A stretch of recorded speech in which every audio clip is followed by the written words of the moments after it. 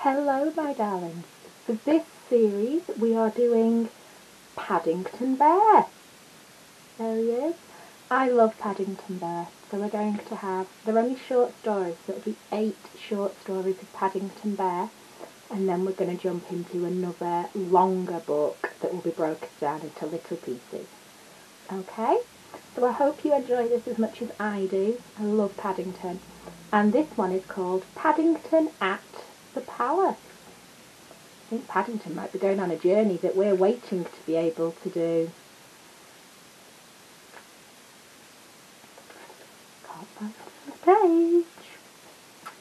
One morning, Paddington and Mr. Gruber set out to see the changing of the guard at Buckingham Palace. Mr. Gruber took his camera, Paddington took a flag on a stick in case he saw the Queen, and they both sat on the front seat of the bus so that they could see all the places of interest on the way. Beth loves London, but it's very busy. The bus took them most of the way. Then they had to walk through St. James's Park. It was a lovely sunny morning, and there were flowers everywhere. I think I may pick some for the Queen, said Paddington. I'm afraid that's against the law, said Mr. Gruber. This is what is known as a royal park, and all the flowers belong to the Queen anyway. Besides, it would spoil it for others. If you like, I'll take a picture for your scrapbook instead. Fancy having a front garden as big as this, said Paddington. I wonder if she has to mow the lawn. Mr. Gruber laughed, and then as they drew near to some large gates, he pointed towards the roof of the building behind them. We're in luck's way, Mr. Brown, he said. There's a flag flying. That means the Queen is at home. Paddington peered through the railings and waved his own flag several times in case the Queen was watching. I think I saw someone at one of the windows, Mr. Gruber, he called excitedly. Do you think it was the Queen? Who knows, said Mr. Gruber. We are outside Buckingham Palace, which is a very big place. Soon afterwards they heard the sound of a band playing. The music got louder and louder, and there was a lot of shouting and the clump of marching feet.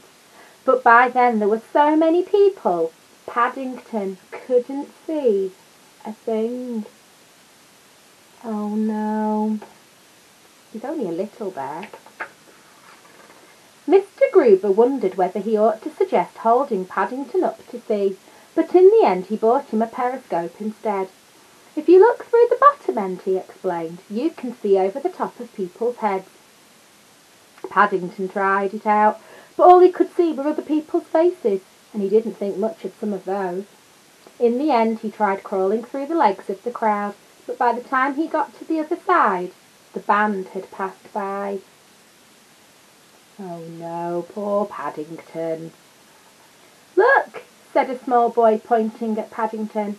One of the soldiers has dropped his hat. It's what they call a busby, dear, said his mother. Paddington jumped to his feet. I'm not a busby, he cried. I'm a bear. Gradually the crowd melted away until there were only a few people left. Oh dear, said Mr. Gruber. It's all over, and I didn't even get a picture of you with one of the guardsmen. I didn't even see them, said Paddington sadly. But he's just too small a bear. Just then a man in a bowler hat said something to a policeman by the gate, and then pointed towards Paddington and Mr. Gruber. The policeman beckoned to them. I have instructions to invite you inside so that you can take a proper photograph, he called. You're very honoured. Paddington's going to be able to go in. Don't just let anybody in. Paddington felt most important as he and Mr. Gruber followed the policeman across the palace parade ground, and the guard came to attention. I think, he said as he stood to attention while Mr. Gruber took a photograph, this guard is so good he doesn't need changing. There he is. As they left the palace, Paddington stopped by the gates to wave his flag. Do you think it was the Queen looking out of the window when we first came, he asked. "It was either the Queen," said Mr. Gruber, "or it's someone who likes bears very much." And he took one last picture of Sir Paddington's scrapbook. "You must mark the window with a cross when you paste it in, just in case."